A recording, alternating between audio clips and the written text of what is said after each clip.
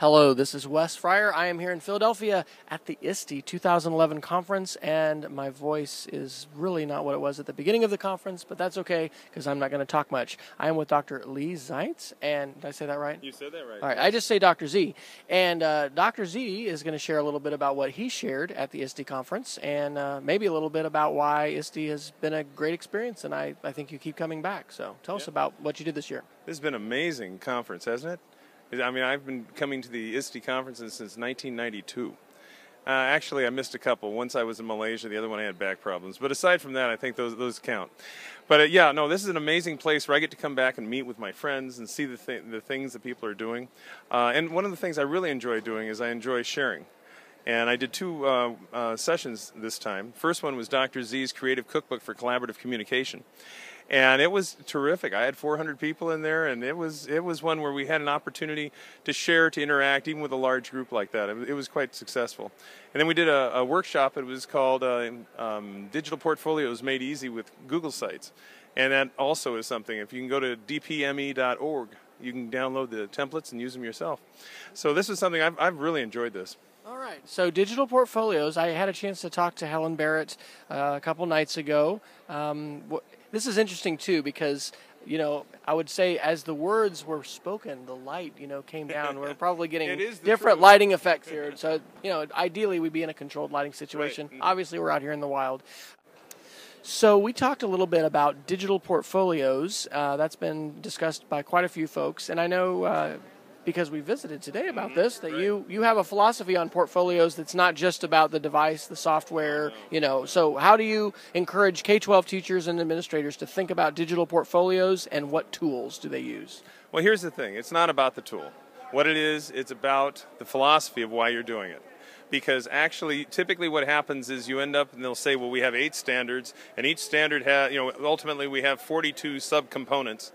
And so what they'll do is they'll give you this notebook, and the notebook will have 8 indexes, and then behind each one they have all these artifacts. And then what they will say is, we will expect 3 artifacts behind each standard. Who cares about that? It doesn't mean anything. What you need is something where something that's important to you. If I'm an artist and I have a portfolio that I take around, what it does is it shows the things I do best. So as a teacher, if I happen to be a science teacher, and let's say that I'm a science teacher, and what I specialize in is inquiry teaching, you know, inquiry thinking and learning and that sort of thing, then what I want to do is I want to tell people that I'm the go-to guy for this. That's what I want to show off. This is my love. This is what I want to show off. So what I do is I identify 6, 7 different artifacts that really show this off. And then what I do is those become the beginning of my portfolio. Now what I have is we have it set up. I've got a whole template set up, and that's at Digital Portfolios Made Easy. That's dpme.org. You'll see it right there. Okay, and what it is it's something where we have these templates we've created. And what happens is we have an opening page, and then we have a matrix. The crux of it is the matrix. Going down the left-hand side is where all of the artifacts go. Going across are the standards. And then what you can do is we check off which standards they hit. These are also linked to the artifacts, to the standards. And the beauty of this whole thing is that it puts the artifacts and the person at the center of the piece.